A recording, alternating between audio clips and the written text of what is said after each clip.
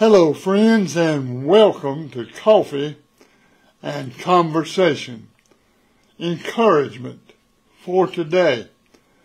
Rays of Hope from the Gordon Avenue Baptist Church in Adel, Georgia. Friend, let me invite you to get a good fresh cup of hot coffee. Sit with me for just a minute. Let's have an encounter with God and His precious Word on this beautiful day.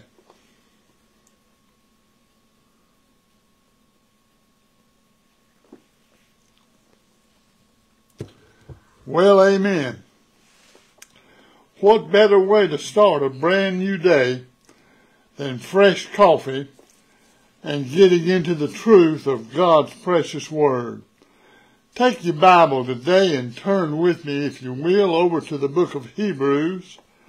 Hebrews chapter number 13. And today I want us to look at verse 15 as our text verse of Scripture. Now the Bible says here, by Him, therefore let us offer the sacrifice of praise to God continually. That is the fruit of our lips, giving thanks to His name. One of the most important things that you and I can do is give thanks to God in that wonderful name, Jesus.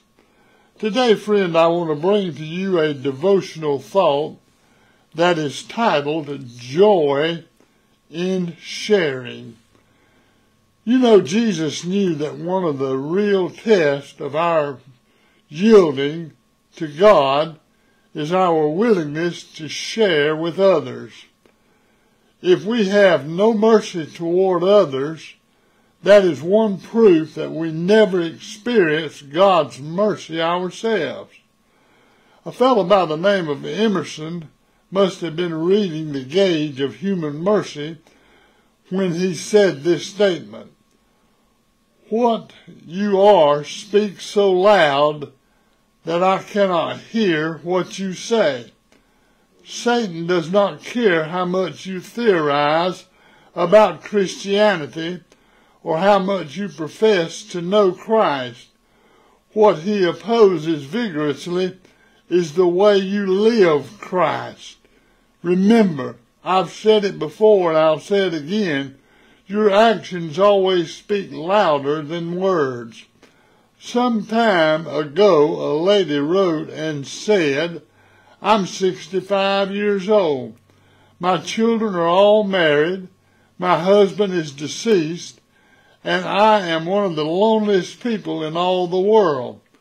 It was suggested to her that she find a way of sharing her religious faith and her material goods with those around her. She wrote a few weeks later and said, "I am the happiest woman in town."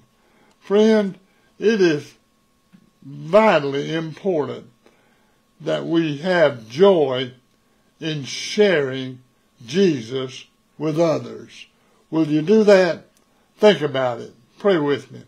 Father, we thank you for this beautiful devotion that gives us the responsibility, or lets us know our responsibility in sharing the gospel message with others. Help us do it, that Jesus may be glorified. For it's in His name I pray. Amen.